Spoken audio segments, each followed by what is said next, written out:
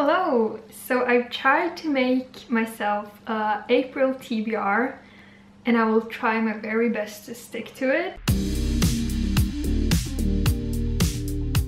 I love making TBRs, I love the idea of a TBR, but I am not that good at sticking to it because I am such a big mood reader. But I have some books that have been in my TBR cart for a while and they are books that I really want to pick up, so I thought I need to make an April TBR and just stick to it and just read these books because I've been wanting to read them for a while now. So I will try my very best, and I have some extra motivation this month because I'm actually attending a reading bingo. This reading bingo was made by Reading Wizard on Instagram. She is a fellow Norwegian that I follow on Instagram and she takes amazing bookish photos. And she makes these annual reading bingos that are so much fun, so I thought I would join her spring bingo. So I have been looking through the bingo board and I think I have decided on one row that I really want to accomplish. There are different ways you can play this bingo and I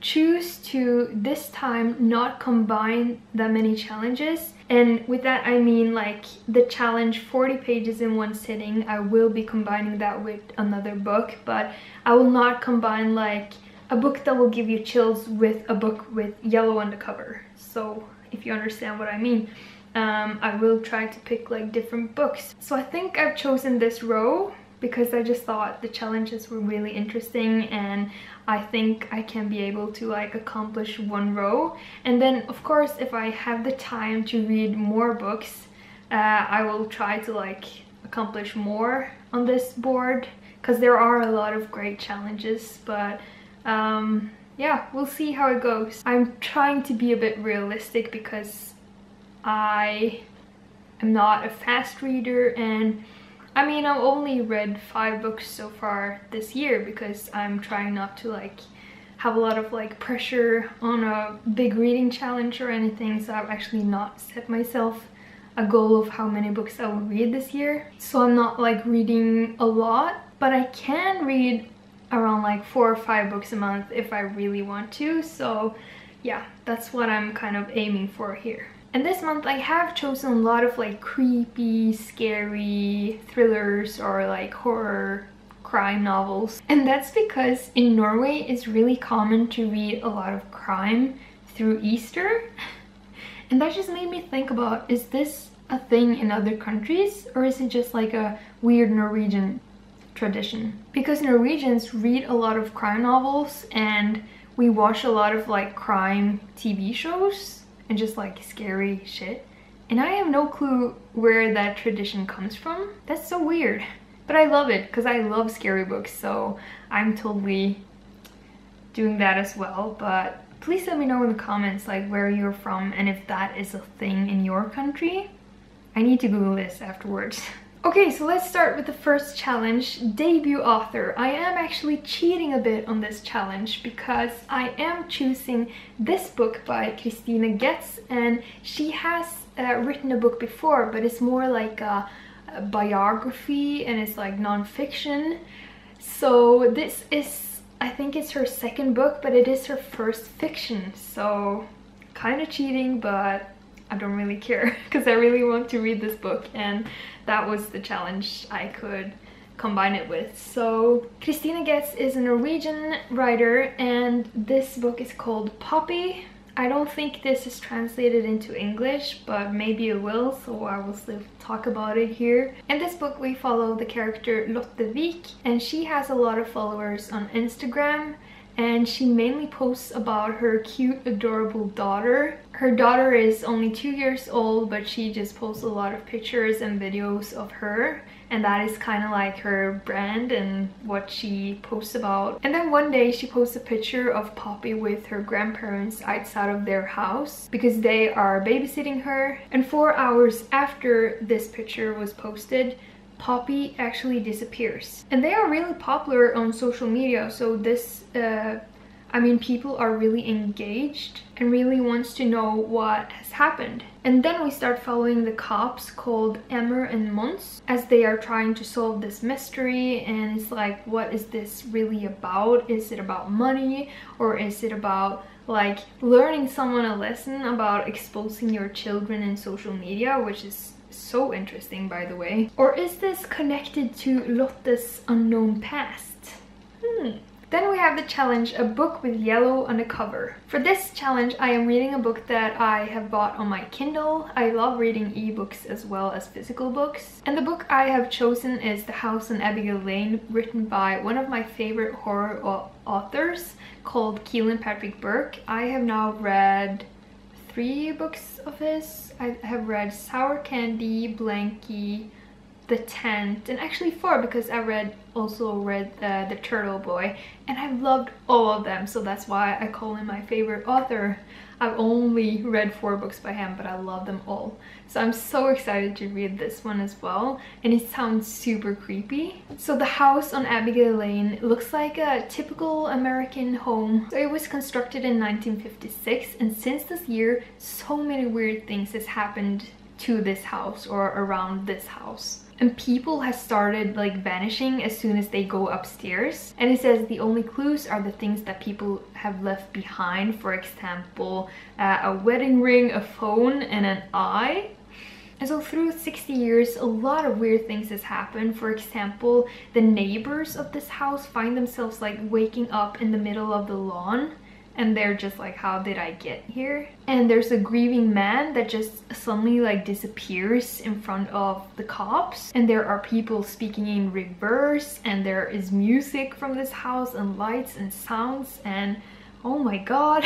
And so I think in this book there are like different reports and investigation like reports, and yeah, it's just like an attempt to understand and like solve this mystery with this house. So I have high expectations to this book because I've loved all of his other books, and a lot of his books are short stories, so I think this one is as well, because I think it's only like 60 pages or something. So I feel like I'm gonna fly through this. I am just so eager to pick it up. Then for the next challenge, we have a book that will give you chills. And for this challenge, I actually chose a dystopian. I chose The Handmaid's Tale by Margaret Atwood. The Handmaid's Tale is one of my favorite, like all-time favorite TV series. I just loved it.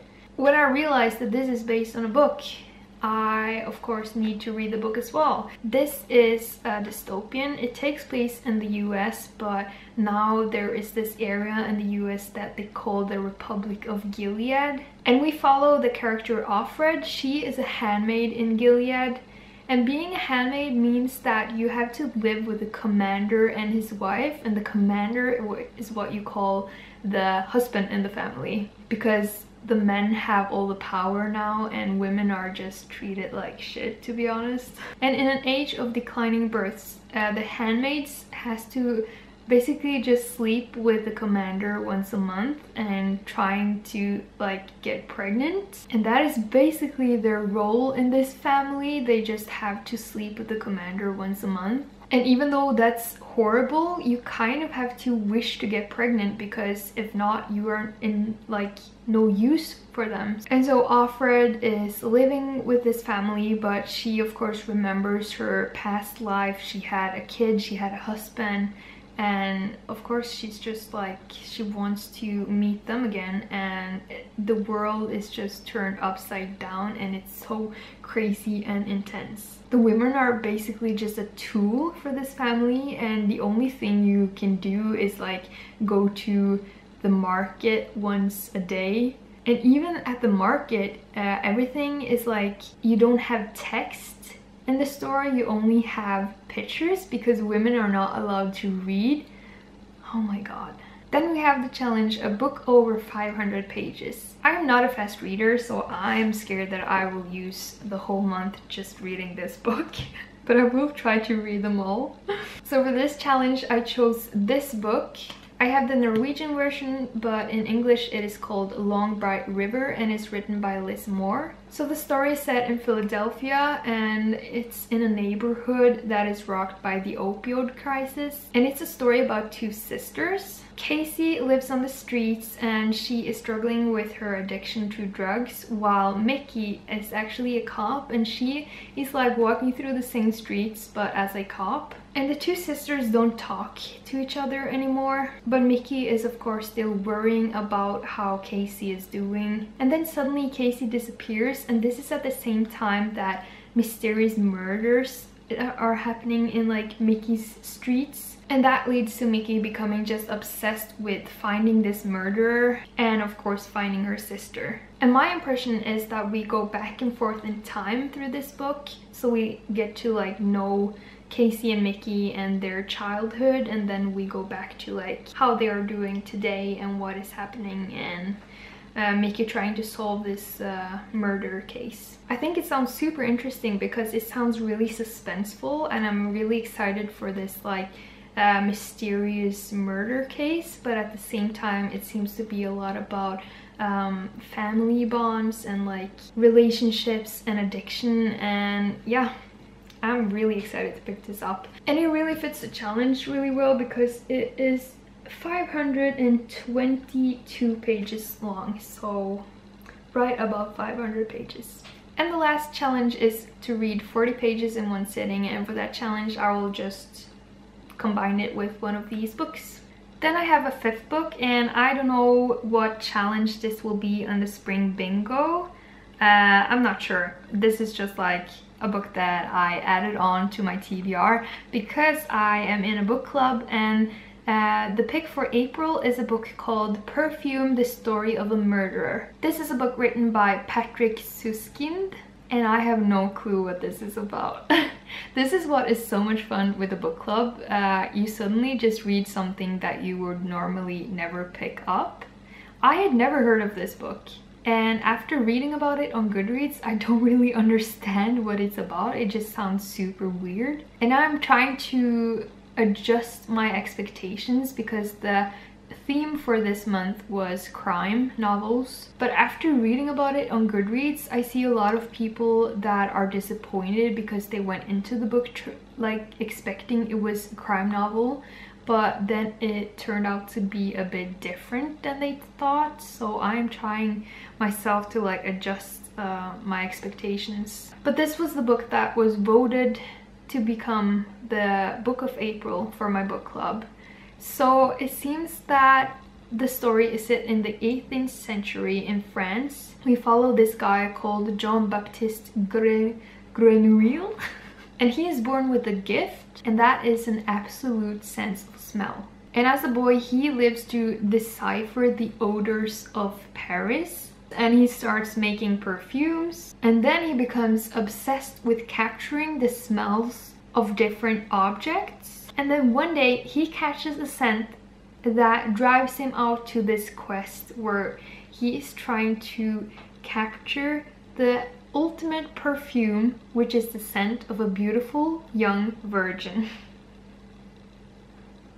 And it says it is a tale of murder, and it just sounds weird. I don't understand, like, what is this book? I don't understand. I am interested, but at the same time I'm just afraid that this is not my kind of book, and that is really confusing. But of course I will give it a chance. I will try to read it because it's for my book club, so I kind of have to.